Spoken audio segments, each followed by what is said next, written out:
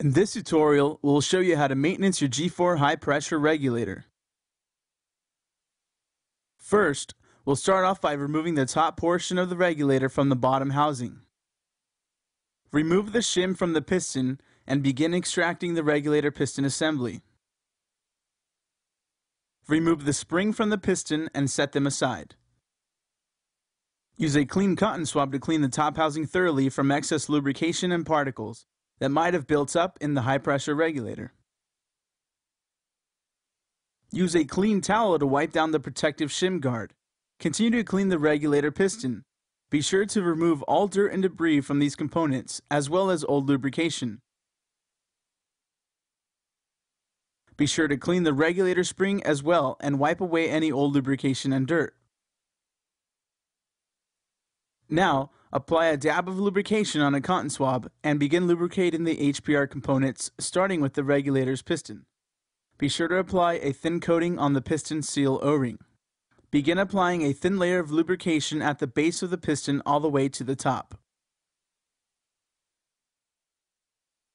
Begin lubricating the housing by starting with the top portion seal O-ring. This will help protect the seal and maintain a fully operational HPR. Be sure to apply a thin layer of Formula 40 on these O-ring seals. Let's begin to disassemble the bottom portion of the regulator. Take the 7/32 Allen key to remove the piston valve cover from the bottom housing of the regulator.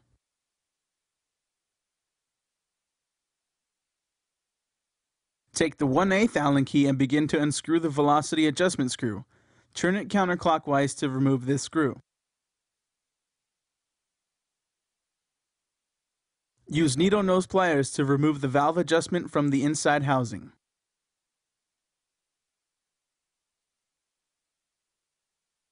Remove the adjustment screw to release the ball bearing, which is located underneath the velocity adjustment valve. Use a clean cotton swab to clean the bottom housing of your HPR. Be sure to clean the inside threading. Use a clean towel to thoroughly clean the piston valve cover and its threading.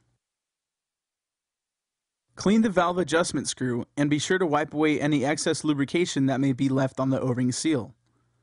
Clean the bearing, ensuring that it is free from dirt and debris. Apply a small amount of Formula 40 on the O-ring seal of the valve cover. Apply a thin coating of lubrication on the valve adjustment and the O-ring seal. Now we begin to assemble the high pressure regulator. Place the ball bearing back into its initial position and place a 1/8 Allen key to hold the ball bearing in place. Use the needle nose pliers to set the valve back into its original position so that the valve adjustment and the ball bearing are seated correctly in the housing. When assembling the valve cover, you will need to apply a small amount of temporary thread lock to hold the valve cover in place. Tighten down the valve cover to the bottom housing by using the 7/32 Allen key to tighten down the assembly.